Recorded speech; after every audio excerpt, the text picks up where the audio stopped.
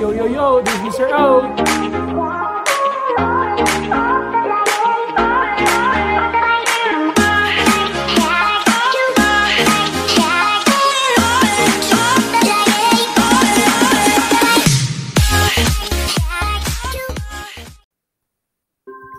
Yo, yo, yo, this is Mr. O, and today we're going to learn about properties of equality.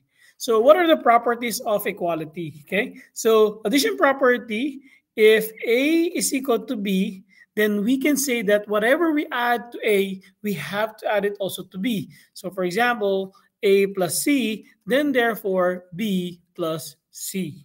Same thing with subtraction property of equality. If we know that A equals B, if we subtract something to A, let's say we subtract by C, then we need to subtract C from B. And multiplication property, if A is equal to B again, so therefore if whatever we multiply to A, we get to multiply it to B. So let's say A times C is equal to B times C. Likewise, when we are using division property of equality, if A is equal to B, so therefore that A over C is equal to B over C, knowing that C cannot be equal to 0, because if the value of C is 0, it will be undefined. Distributive property, if we have A times the quantity B plus C, if we distribute the A to B and C, the quantity B plus C, it will become AB plus AC. Okay? Next, substitution property. If we know that A is equal to B, then we can replace A by any value for A to B. So then A may be replaced by B in any expression or equation, because you know that A is equal to B. Reflexive property of equality. For any real number A is equal to A. Your face is reflecting the mirror and what you see in the mirror is yourself. And that is always be equal to itself. Symmetric property. Symmetric property is that if A is equal to B, then you can swap them. Then we can say that B is equal to A. While transitive property of equality, if A is equal to B and then B is equal to C, so therefore A is equal to C, right? So that are the properties of equality. So let's apply those properties in this problem. So let's do it one by one. If K is equal to 3, then 3 is equal to K. Which among that one on the properties that we have done? K equals 3, 3 equals K, so therefore that is symmetric property of equality. Next, if 2x equals 14, then x equals 7. How can you get an x equals 7 from the hypothesis 2x equals 14? You divide it by 2 each time. So therefore, this is division property of equality. Next, 10y equals 10y. Hi. 10y equals 10y. They're the same. They're perfectly the same. You're looking like a mirror. 10y, looking in the mirror, the reflection is also 10y. That means it is called reflexive property of equality. Next, number 4. If negative 5x minus 1 is equal to negative 11, then negative 5x is equal to negative 10. So how do you think we got negative 5x minus 10 from the hypothesis here? We added 1 on both sides of the equation. So therefore, number 4 is addition property of equality.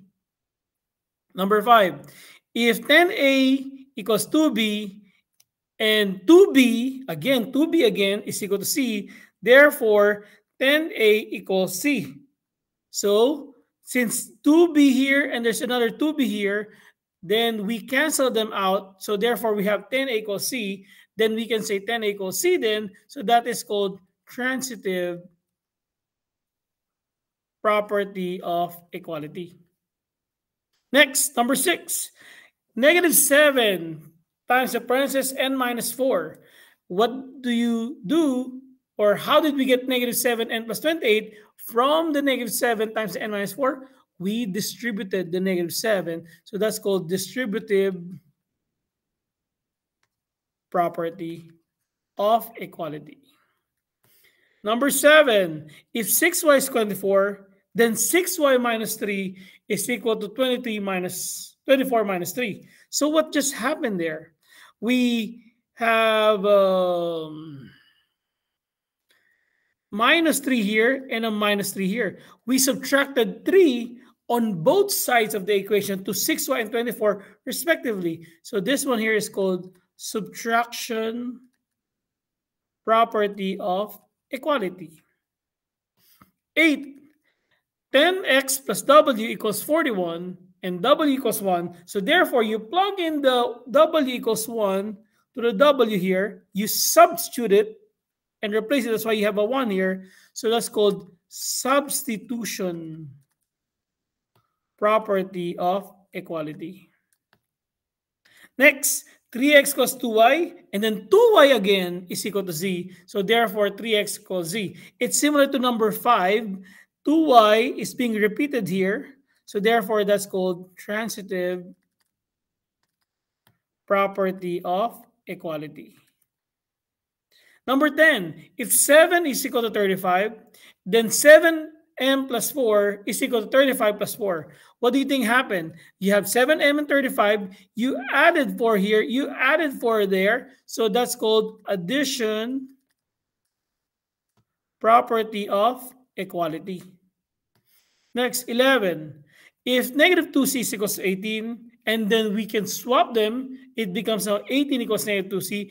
That is called, we swap them, that's called symmetric property of equality, similar to number 1.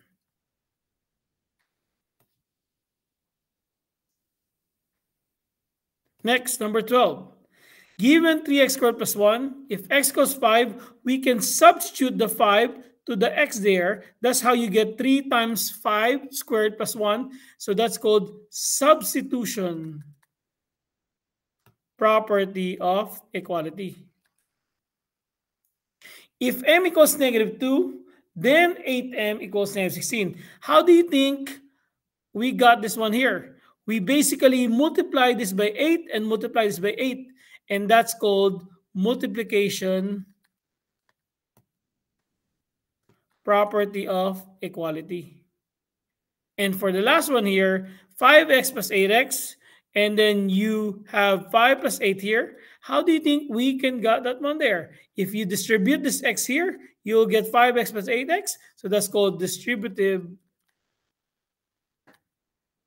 property of equality. And that's the property of equality. Kaboom!